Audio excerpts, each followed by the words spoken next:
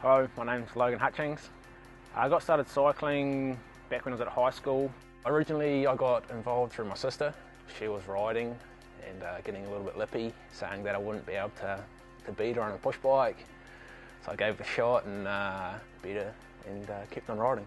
Growing up on a farm in New Zealand, there wasn't so many children to play with, but I always had the opportunity to play a sport which would always connect me with other children on a Saturday morning. To really succeed in cycling, it's a lot of dedication over a long period of time. You can be like the fittest and strongest person there, but if you're not the smartest, you can quite easily lose races, and no one likes to lose, you know. Every training with your friends and other riders breaks up the time you're on your bike, and you're out for 5 hours, and next thing you know, it's gone.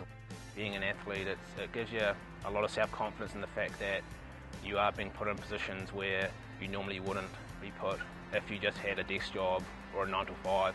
Luckily, I had the opportunity to ride a push bike, and I've been all around Europe, through Asia, Australasia, and now I'm in America and just enjoying every moment.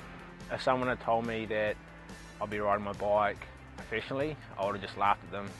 Being in sport sort of gives you a lot more motivation to succeed, I suppose.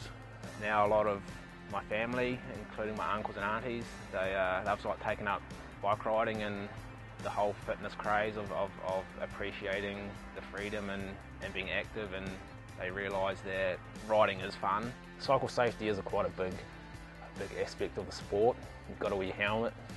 It protects your head, and it's always a good thing to look after that. Being attentive of the other riders and vehicle users is a big thing as well, because you're just the person and they're in a big moving vehicle. Pretty much, if you don't get out and do sport, enjoy what you're doing, and always try to succeed at what you want to set out and do. I'm Logan and I'm a Boneshaker. Show us how you shake your bones.